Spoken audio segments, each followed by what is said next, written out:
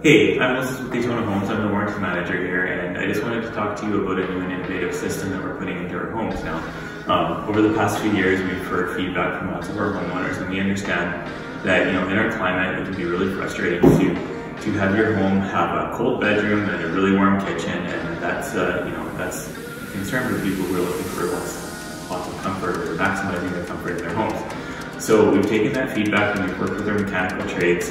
And our contractor's been able to come up with a really cool and innovative new system called the EAZ System, which we're now installing standard in all of our homes.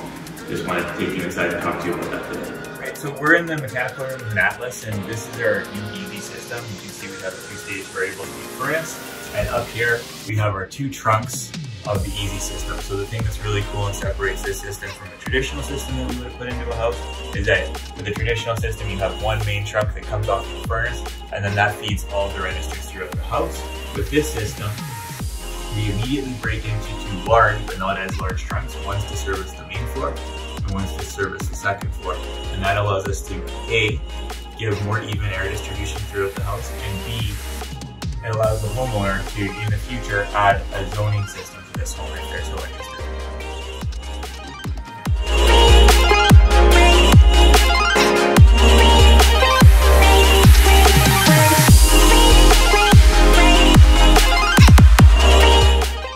Okay, so here we are on the second floor, and you can see right now that the thermostat's set to 22.5 degrees. It's calling 22.5 degrees, and these calibrations might be slightly off, but we're basically at 22.5 degrees, 22.6 degrees up here. So we're gonna go around the room and we'll see what it is on the rest of the floor.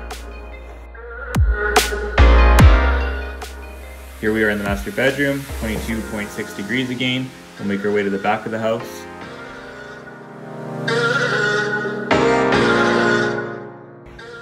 And again, right around 22.6, 22.7 degrees, okay? Now we'll make our way downstairs and we'll check the temperature down there as well.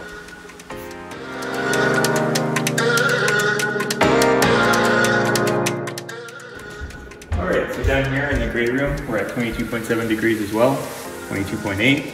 Again, we're less than half a degree difference between floors. Make our way to the kitchen. And again, the temperature hasn't really significantly changed.